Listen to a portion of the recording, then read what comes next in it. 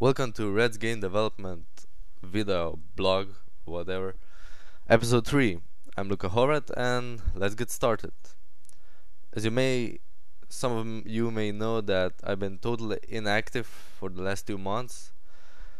So I'll try to start again, start making video games and start making those videos. So last time I said I'll be covering the tools that I use to make my games, and the first and the main tool is my programming ID. So let's start up code blocks. Oh, you also probably noticed I'm on Linux. It has this cool 3D effect. On Windows I use the Visual Studio 2008, not the Express edition but the whole Visual Studio. It is really great. Some prefer it, some not, because you have to have the Visual C++ redistributable installed to play games or programs compiled with Visual Studio. But that's not a problem these days anymore. Most of the computers have that installed, and except for the computers in my school, they don't. So on Linux I use code blocks. It's kind of similar, has this workspace, code editing stuff. There is some code completion feature, but I don't really use it much. You don't really need it. Yeah, I know there's not much to say here. For graphics editing on Windows I used Microsoft Paint. Yeah, it's a very simple tool, but it did the job. On Linux I mostly use GIMP, Color Paint and MT Paint. GIMP just to change the format of the image for OpenGL to recognize it, and Color Paint to just draw stuff. I also, for this video, I'm using FFmpeg to record it. The quality is really great and it works really nice, just terminal and so this is Color Paint, really simple. But it has some issues, but it works. Time, 10 minutes is okay, we still got time. I use SDL and OpenGL SDL site. I'm still waiting for SDL 1.3, and I use OpenGL for graphics.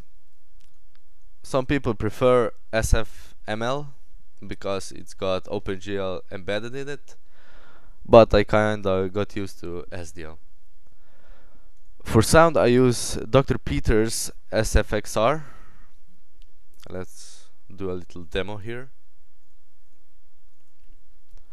Yeah, I use Wine to run Windows applications. This program is really great. It just creates a sound in an instant. Let's shows a jump sound. I don't know if you can hear it. I'm not recording the sound, but Jesus. Let's try to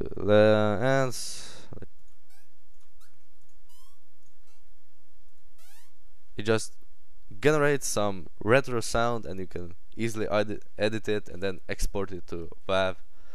It's really great, works for me. I'm not really a sound editor, so it's really nice. I used to time log my development time. For that I use timelog. It's a really simple program from Petri Purho.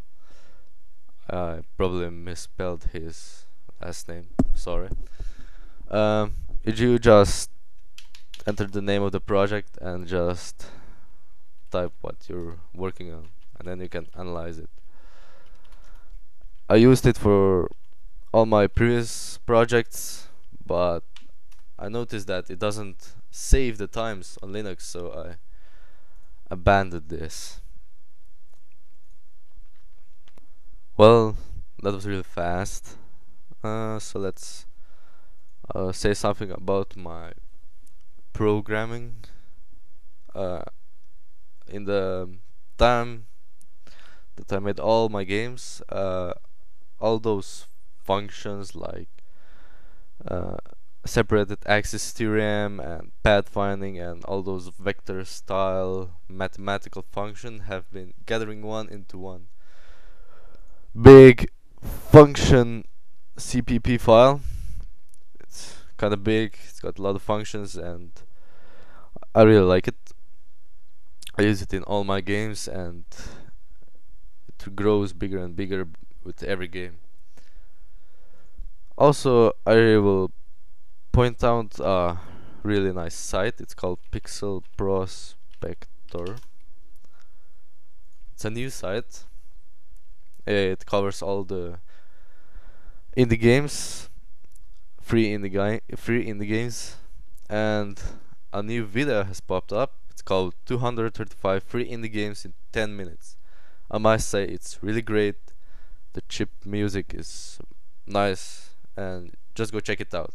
Rate on some games to keep the site going, because I kind of have the feeling that not too many people are on this site. There are no comments and stuff. So check it out.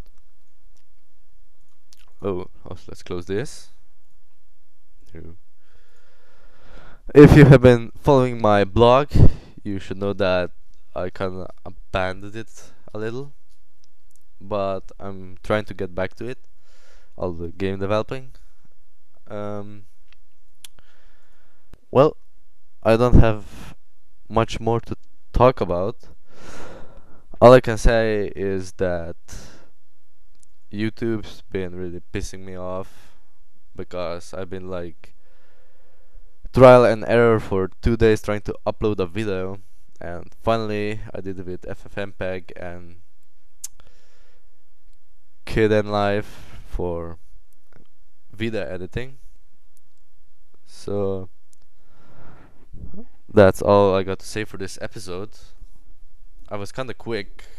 I thought that all those programs and stuff I wanted to show that will take a little longer than just 10 minutes, but well, thanks for watching and goodbye.